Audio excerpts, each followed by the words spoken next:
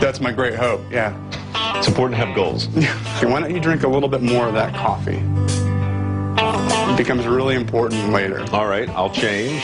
We'll take a cruise around. I'll go to the bathroom maybe and meet you. Why don't I come with you? That sounds really exciting. To the bathroom? Yeah, it's a real jungle in there. Oh, sure. It's going to be great. Odd. When a scientist refers to the bathroom as a jungle, that can't be good.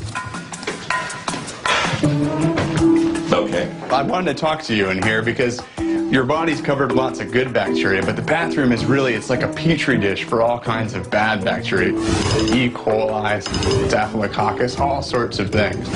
Staphylo what? Staphylococcus and lots of other bacteria. For example, in that toilet bowl, on average, there'd be about 300, 400, 500 million individual bacterial cells. The thing about when you pee is that you get this splatter, this sort of fountain of life splattering back up from the toilet. And when you poop, it's worse. It's kind of a fecal fountain. Gets all the way to Dave.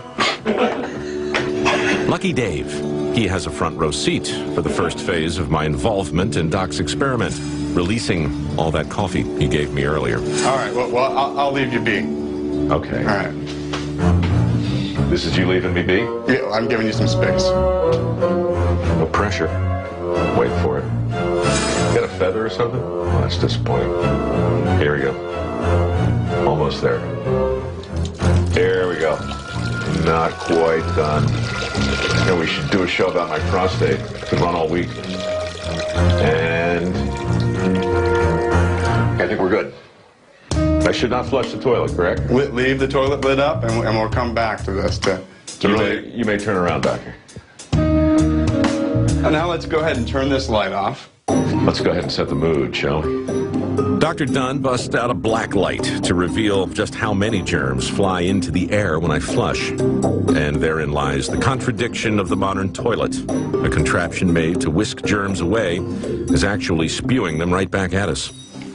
As you can see with these graphic enhancements, the mist from this bowl can spread Staphylococcus and E. coli up to 10 feet, landing on my razor or my toothbrush. On rare occasions, staph infections can lead to inflammation of the brain,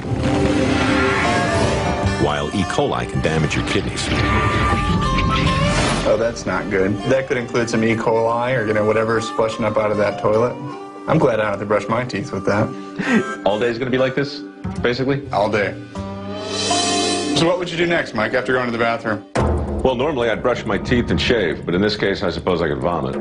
No, I think you should still brush your teeth. I'd go ahead and do it. Didn't we just demonstrate, though, that there's E. coli on the toothbrush? Yeah, but the good news is that you have all sorts of defenses that help to control you from getting sick from that E. coli. You've got all these bacteria in your body, on your body, that are helping you to fight it. You have an immune system.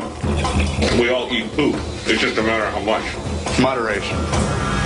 You don't eat so much poop. Now, time to shave. Can't say I'm thrilled about it.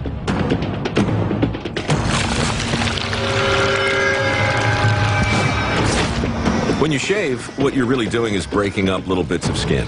These abrasions open the door for our friends, E. coli and staph, to slide under your skin and enter your bloodstream.